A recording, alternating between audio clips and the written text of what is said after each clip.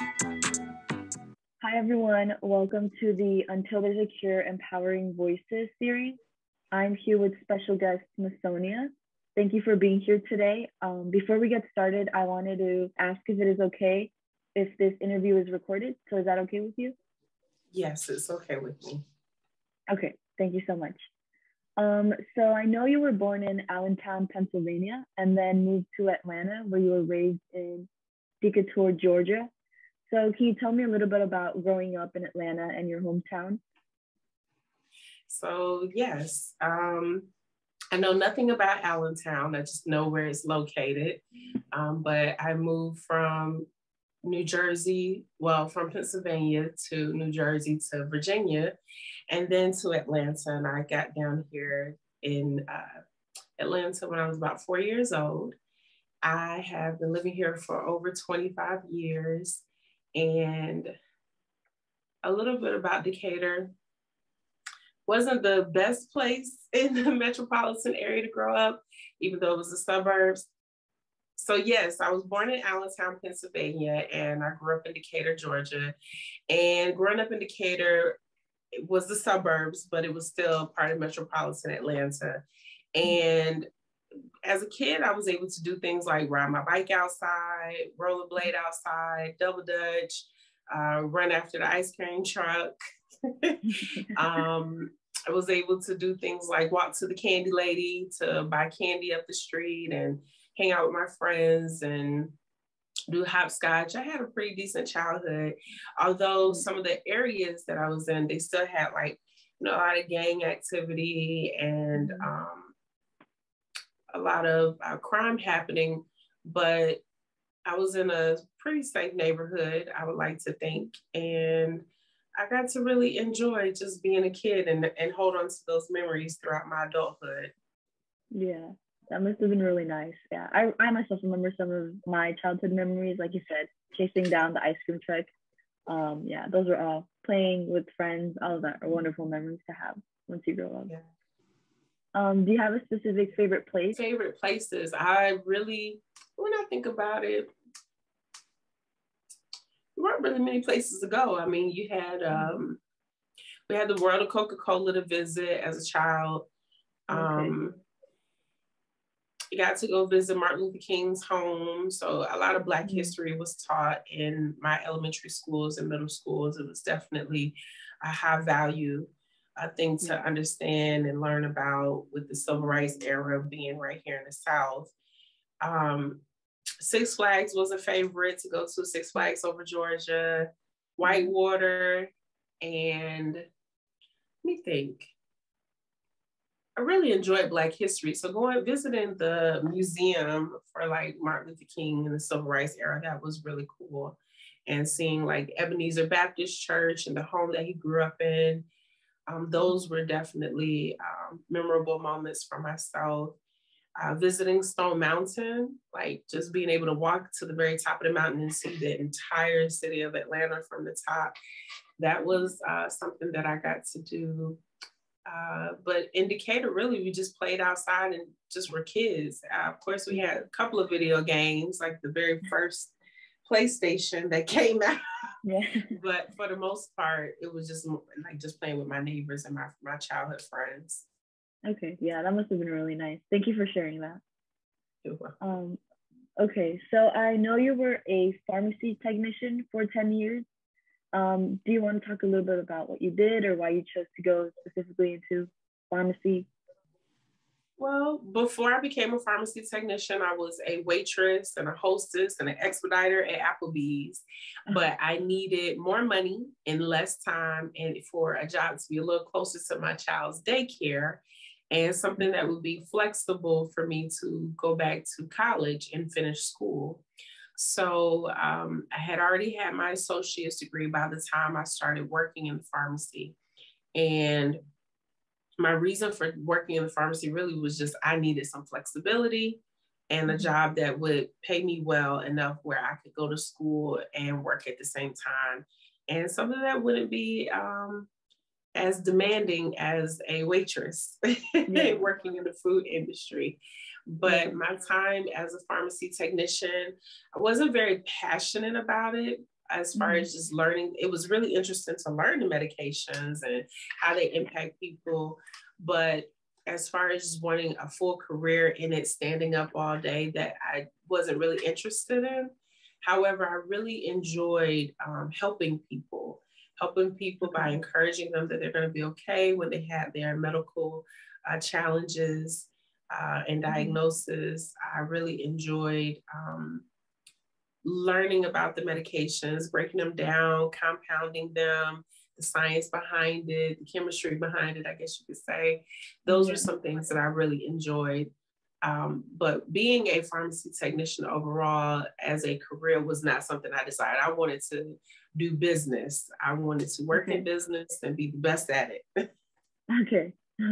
All right. So I also know you, so is that the reason why you chose to do public policy as, I think, a major, if I'm correct?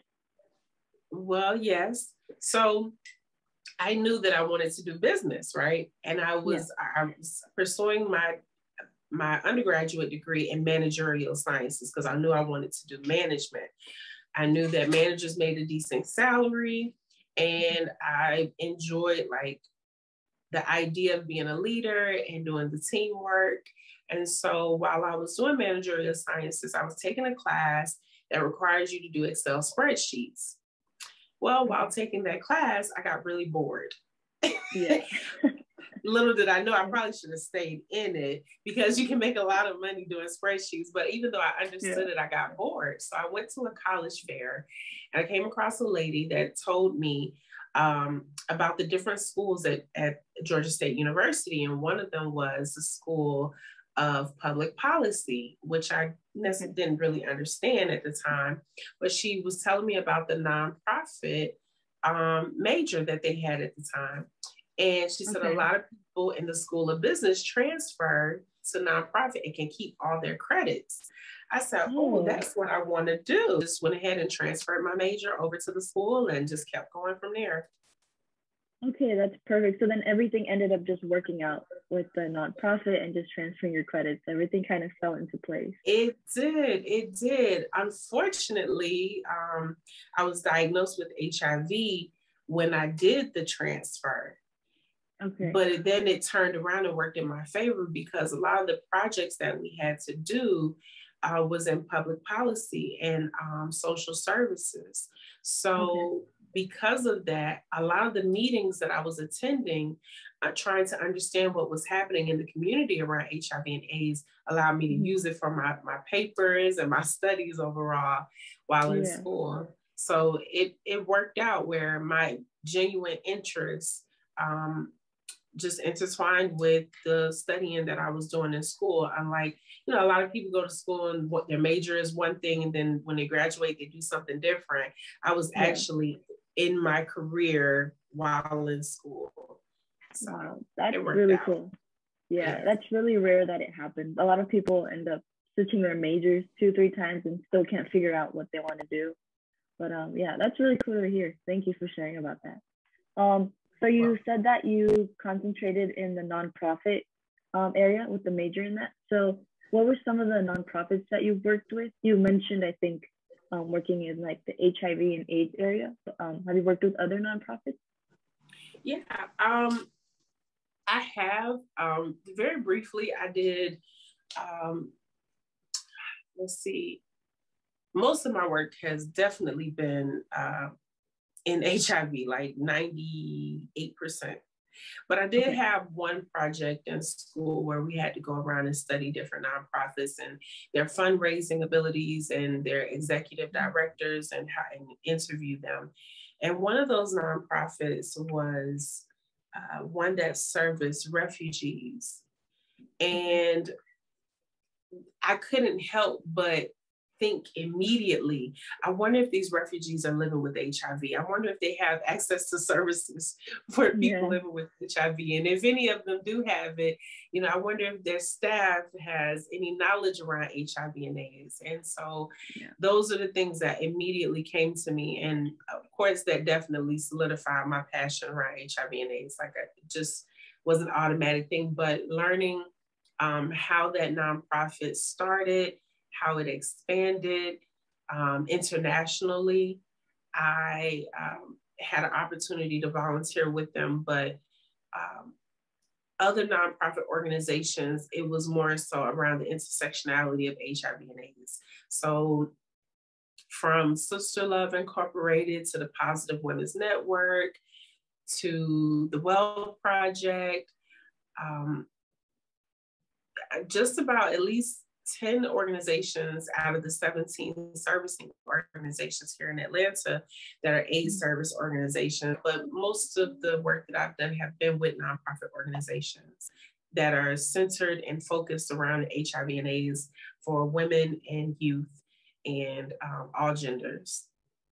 Okay, wow, that's really interesting because so then you've not only ever worked with nonprofits that focus on HIV and AIDS, but you're really passionate about it and you continue to kind of look for where kind of ends cross and meet. So that's really cool and interesting. Thank you for sharing that. So you mentioned the Well Project. Can you talk a little bit about that? Oh yeah. So where do you want me to start with them? Let's see. How did they? Do you know? Talk like maybe their goals, and then how did this nonprofit come to be? If you know about that.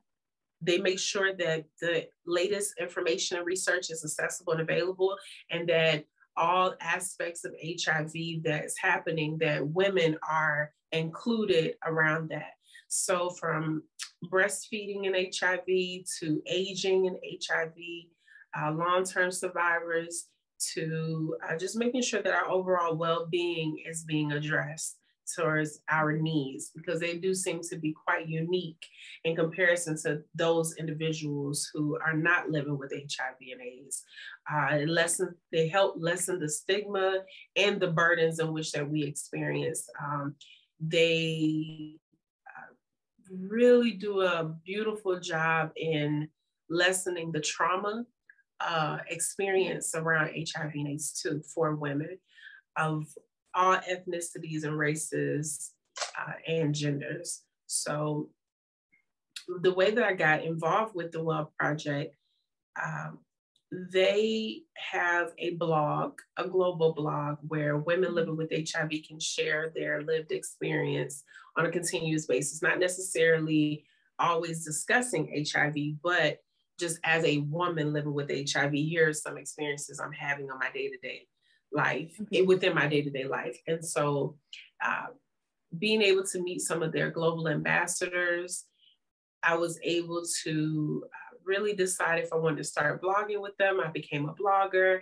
And after I became a blogger with them, I started advocating and recruiting other bloggers. And then now I have become a community advisory board member for the Well Project. And so I get to have a lot of, I get to have the opportunity, a lot of opportunities for my voice to be heard and to be able to be a part of the policy changes that are happening, the research, and to collaborate and partner with and build relationships with other women living with HIV for encouragement and to lean on for support as well.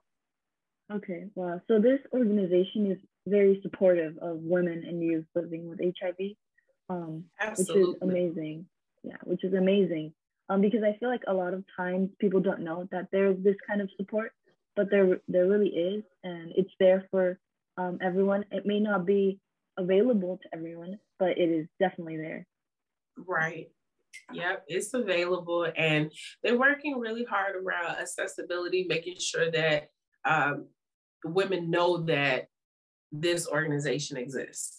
And that their partners exist as well. So they collaborate and partner with a lot of other nonprofit organizations that support women living with HIV and AIDS. And they do a really, really beautiful job in ensuring that the communities are aware and that they know that the services are available.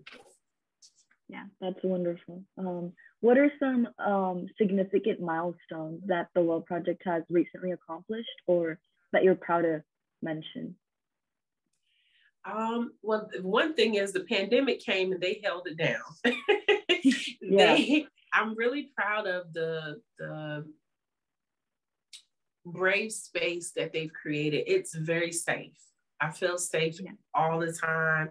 They provide healing spaces all the time to really get you over the hump when you're experiencing some lows.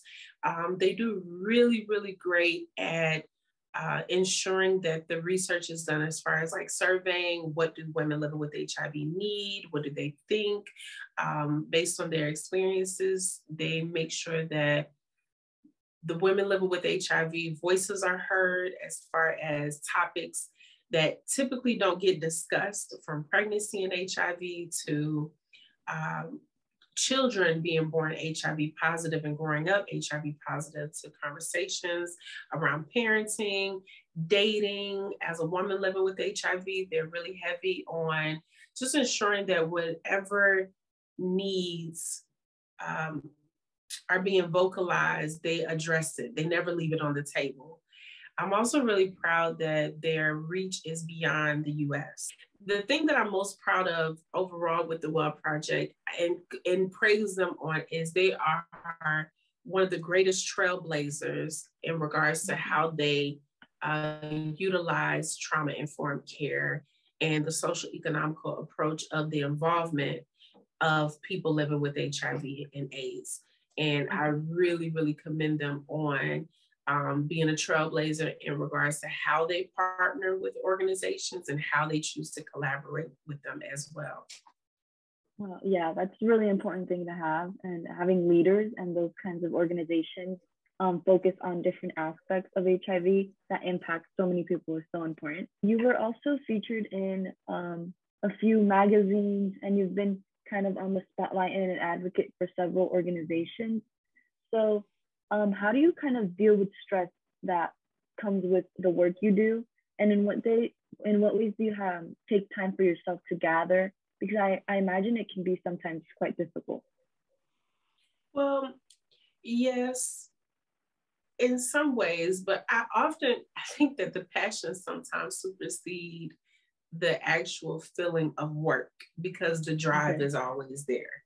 So oftentimes, like when doing the magazines and things like that, those to me are just moments in time that get to carry on beyond me. So they don't last very long because it's just a photo, it's just a couple of hours, and you talk, you do interviews like this, and then, life goes on. I'm compartmentalizing it, I guess you could say. And once they pack up and they leave, it's back to mommy mode. I gotta go to school and do schoolwork, or I have to go pick up my kids, and then it's that thing that's being done. But the time management piece and using an agenda planner, those were things that really, really, really, really helped me prioritize my needs by the hour. Because at one point I was doing things so much that I had it down to the hour. What was I doing that next hour?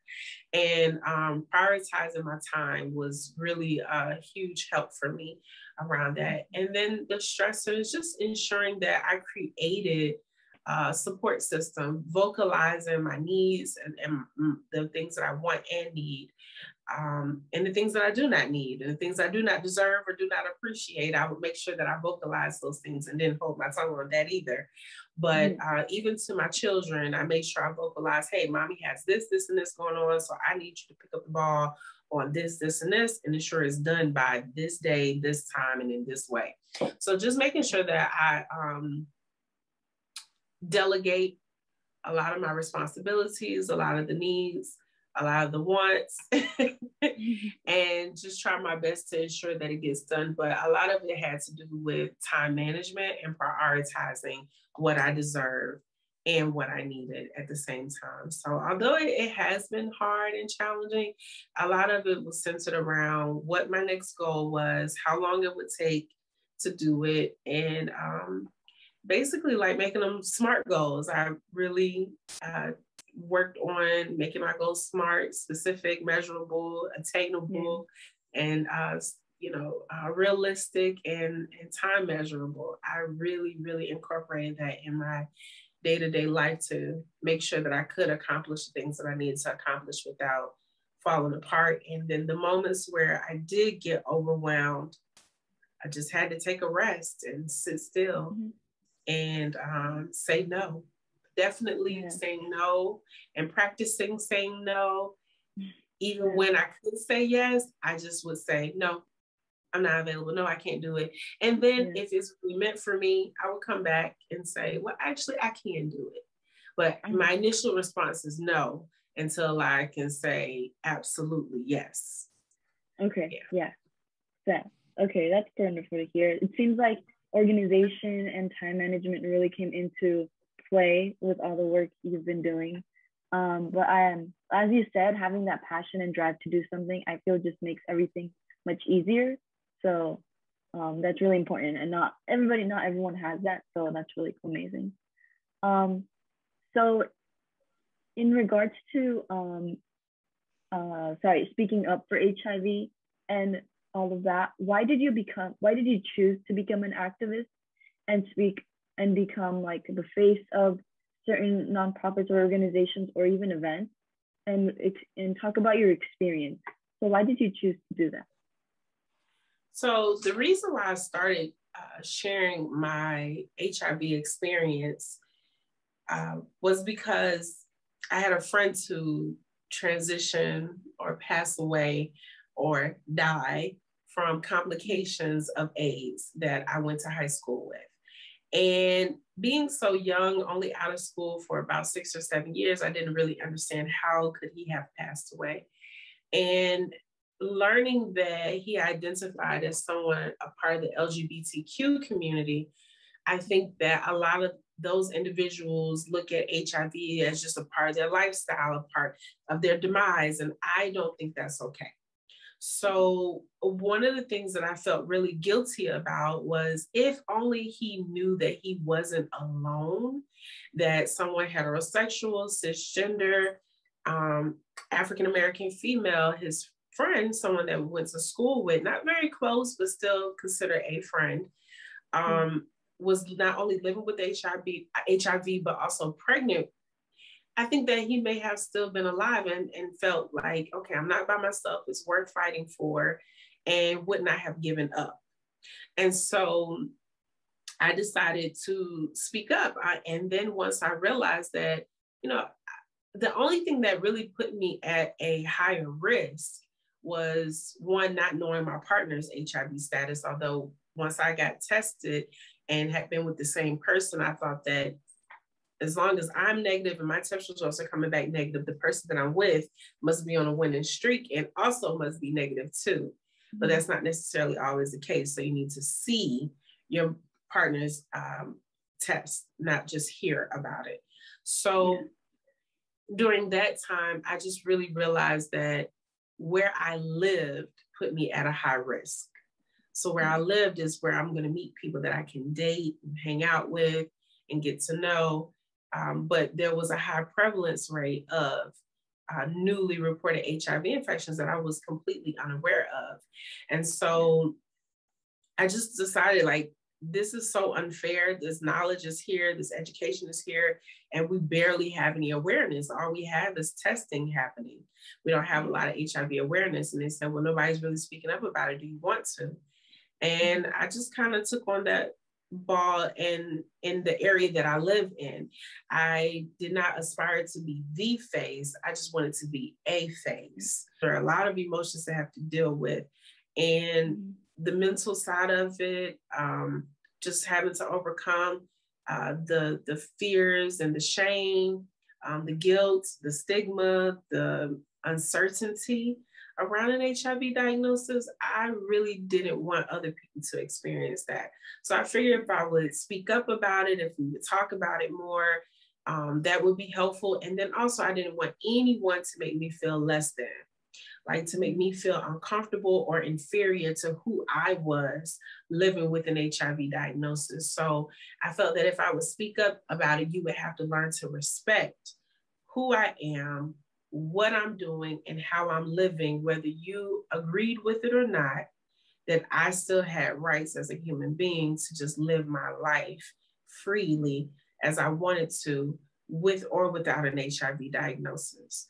So that's kind of how I started. I started because a friend passed away and that my neighborhood was showing high rates of newly reported HIV infections and HIV transmissions, and that there has to be other people living with HIV that look like me, that are women, that identify as a female, and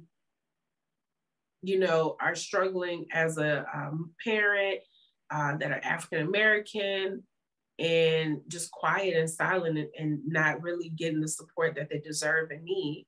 So why not speak up about it?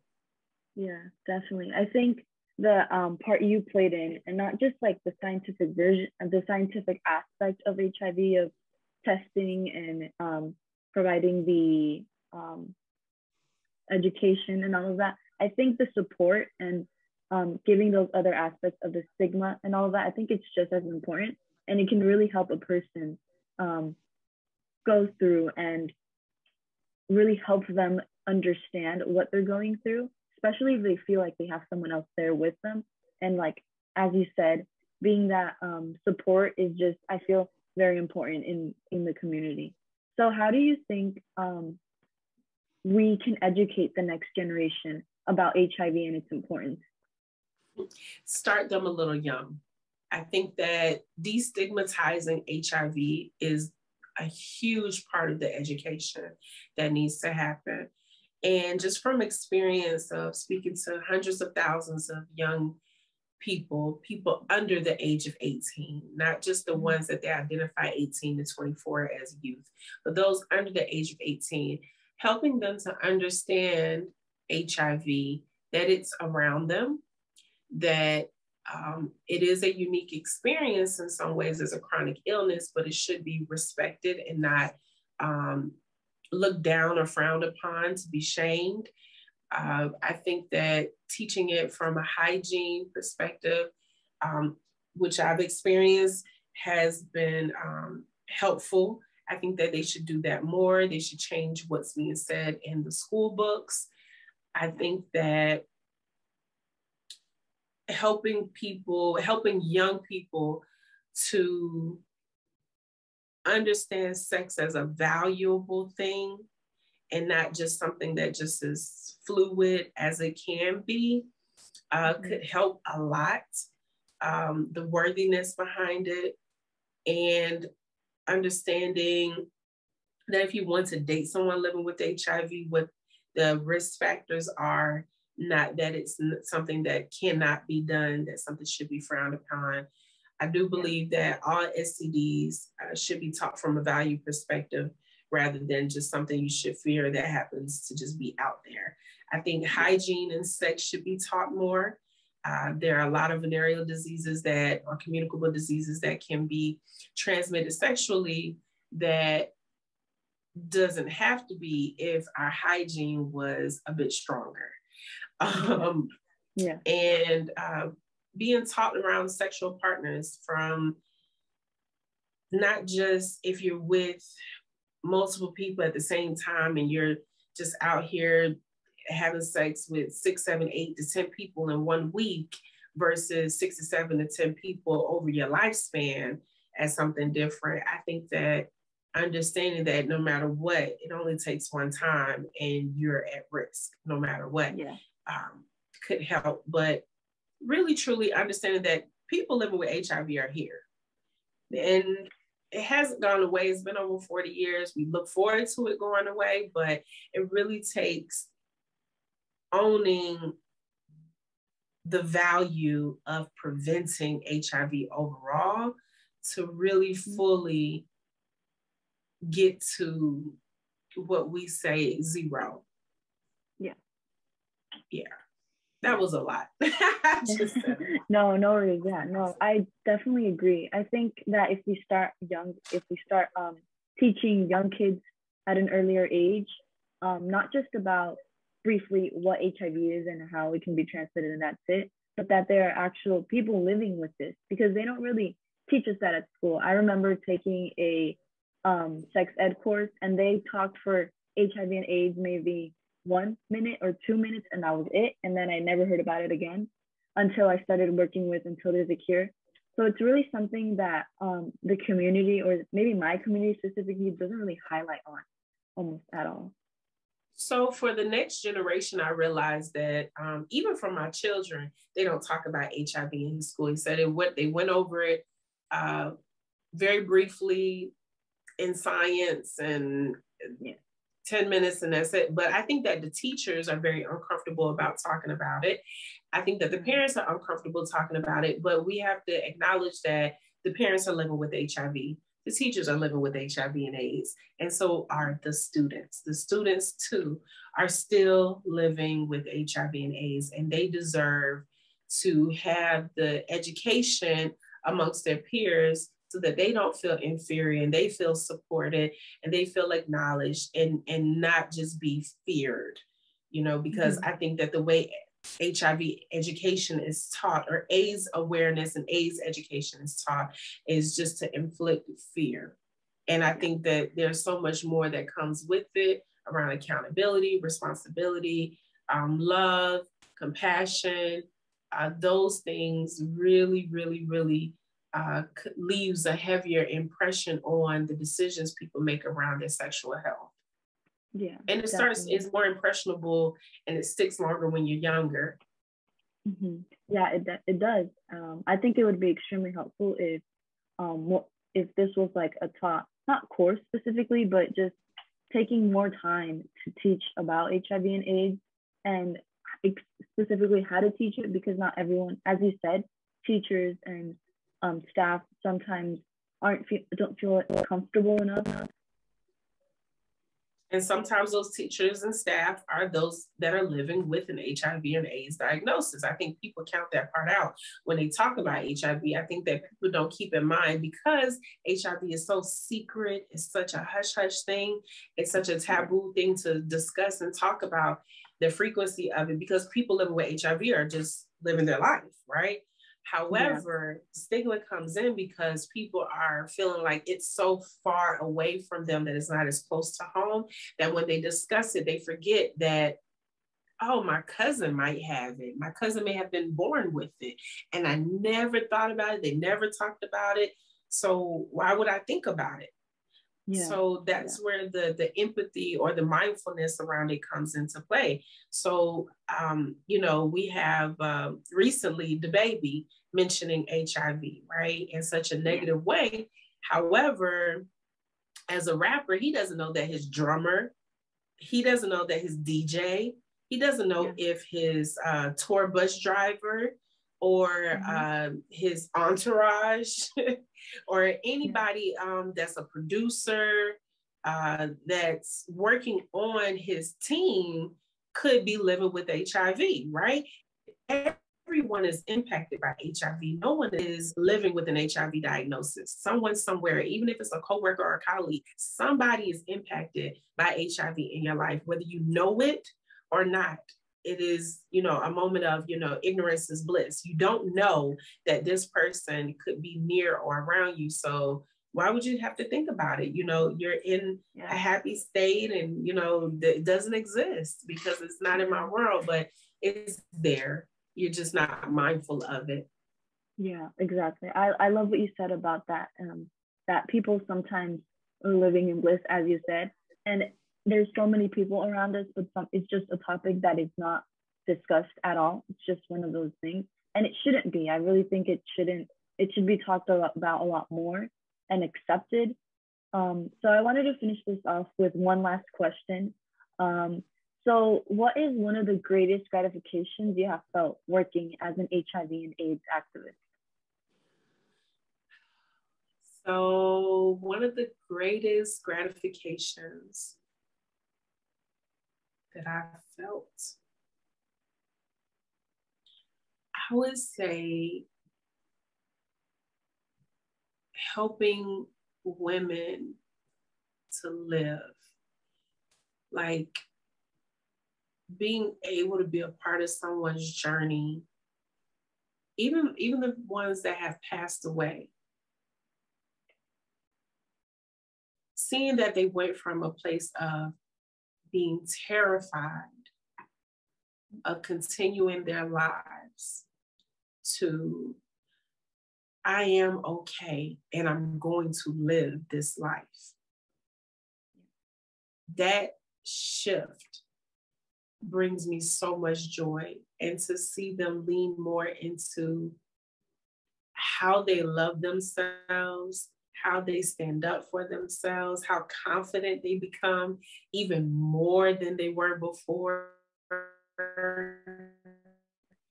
I really relish in the joy of seeing that. I really, really take gratification in being a part of that small part of their journey. Like, just to be able to witness that. I really enjoy giving the God that I serve praise and being a part of that. And just knowing that people go from I'm not okay to I'm okay with not being okay to, oh girl, I'm great. Yeah. I'm doing real good. Yeah. I'm doing real good. Matter of fact, how you need me to pour into you now? Yeah. I really enjoyed that. That right there is so fulfilling to me, to see people want to live when they felt like when they were going through their deaths in different capacities. So, you know, I've had, like I said before, I've had friends or peers to have passed away, but even being a part of their journey I had one friend who was born positive. And when she found out she was pregnant, she cried and cried and cried and said, Masonia, what if this baby comes out positive? What if this baby comes out living with HIV? I don't want this baby to go through what I went through. I was born positive. I don't want her going through that. And I said, well, if she was to be born positive, she would have a mother to help her navigate getting through that. And just to see her transition from understanding and respecting herself, feeling whole again, from broken to whole, you know, I really, really am so grateful that I've been blessed to be in so many people's lives to help them grow into feeling whole again. Yeah. I think that feeling is just demonstrating that all the effort and work not only you are putting into, but everyone else that is supportive of the HIV and AIDS community and everything about it is just extremely worth it. And it's so valuable to so many people, especially women, as you said. Okay, so thank you so much, Masonia, for this interview. It has been a pleasure to talk to you and learn a lot more about your life and activism and HIV, which is such an important topic and very relevant. So thank you so much. You're welcome. Thank you so much for interviewing me, and you're so sweet. I look forward to getting to know you more, and I wish you well on your future endeavors.